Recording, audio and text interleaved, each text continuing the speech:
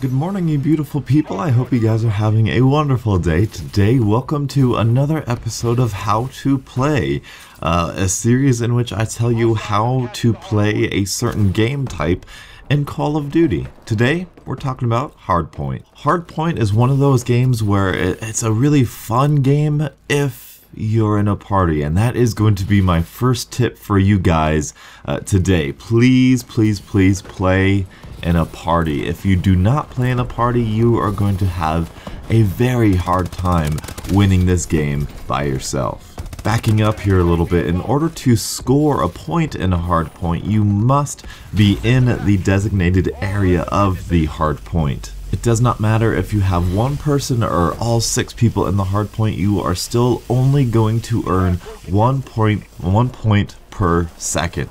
This means having one person be the body inside the hardpoint hiding while the other 5 defending them and taking their place if they ever die is a very valuable strategy. Hardpoint is all about map control, except it's a little bit more dynamic and mobile than, say, domination and momentum. You know, it's not about one specific side of the map, it's about every single hardpoint on the map. Luckily, the hardpoints rotate every, I believe, 1 minute, and they will go to designated spots in the same rotation. So, obviously, a good point in hardpoint to have is knowing exactly where the hardpoint is going to pop up next. This comes with game time as well as paying attention. Every time a hardpoint changes, make sure you know where it was and where it's going to be. And this is where the strategy begins. If you are very much winning in hardpoint, if it's obvious you got a good team, you guys are ahead by a lot, then you are going to want to kind of fall back on the current hardpoint when it gets around, I would say, like 30 seconds, 15 seconds,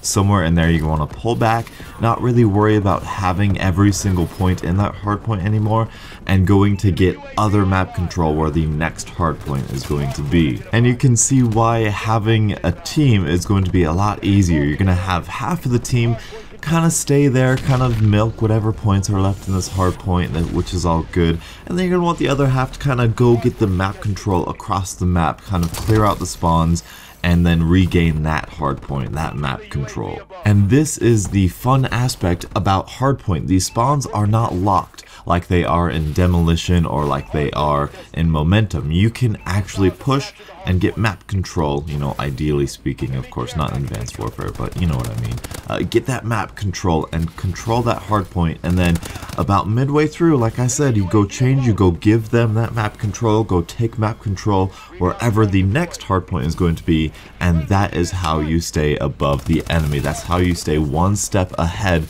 of them, and you're already there, captured the hardpoint whenever it changes. If, however, you are losing hardpoint, you don't have such a good team, it comes to the point where you have to make a decision. You have to decide, I am going to fight all I can for this one hardpoint, for the 15 seconds that I can get out of it, when the enemy's pulling back and everything, or am I just going to abandon that hardpoint and try again at the next one? Playing solo, I can honestly say the second option is usually the option I'll take. I'm not sure if that's good or bad, but I always like starting fresh. I always like being on the hardpoint first. I can usually pick off the 1 or 2 people who are trying to be there. I can be in it for the first 5 seconds or so, and hopefully I can hold off the enemies enough for my teammates to kind of come swarm around me and we can get some points generated there.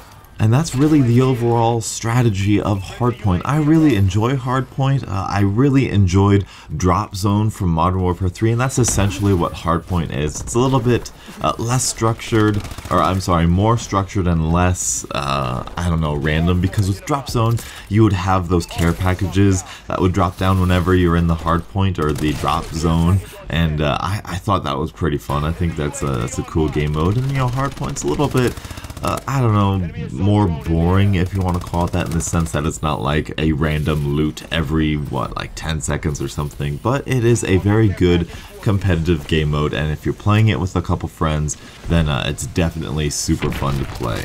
I'm also going to mention that this is basically headquarters with respawns.